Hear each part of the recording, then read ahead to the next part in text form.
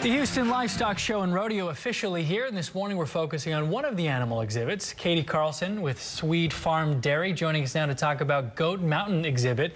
You've probably seen it over in the kid area. It's outside right by the kid carnival across from the petting zoo. There's a mountain that you cannot miss with about 10 to 15 goats on it. And those are her goats.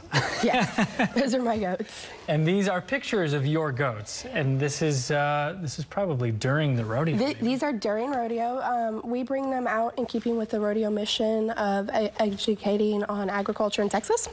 Great. So we bring them out so people can see what goats in Texas do. These are dairy goats, so they provide milk for cheese and yogurt.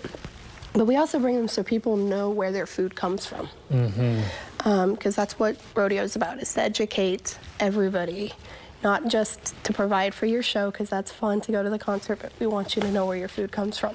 And you were telling me you have 20 goats right now. Yeah. However, you may have more soon. We have 2 due within the next 24 hours, hopefully. They're animals, you never know. Yeah. Plus babies come when they want to come. They're due on rodeo day. Yes, so we've actually had goats born at rodeo. Oh my gosh. On that mountain, we had some. And you're telling me when they're born either 2 at a time, sometimes 3 at a time? Sometimes 3. Up to 5, never had that, but normally 2. Why, Katie, why do you do this? Why do you choose to do this? I do rodeo because that's how my family got started. I've been going to rodeo since I was 6 months old. Every year, haven't missed a year. And we actually bought our first goats from someone we met at the rodeo.